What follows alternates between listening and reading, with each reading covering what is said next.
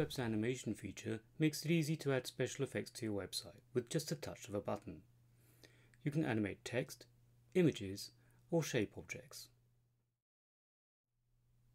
In this example, I want to animate the top 4 squares.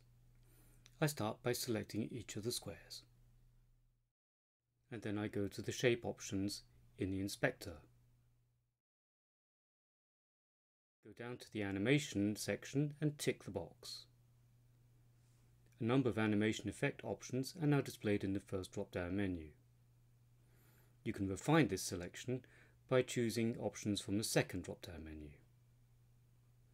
If you would like to see how the effect works, look at the preview window at the bottom of the settings.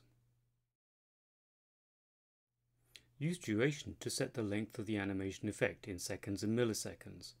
Alternatively, enter a number in the box, or use the up and down arrow keys. You can also delay the start of the animation using the delay feature. If you wish to show the animation feature a number of times, select Repeat. Once you have completed your animation, preview it first before publishing.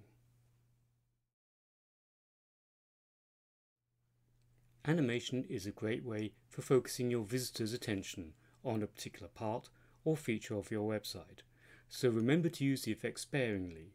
Using too many effects may irritate your visitors. If you are using more than one effect, make sure that they flow properly by using the delay option to stagger the start times of each effect.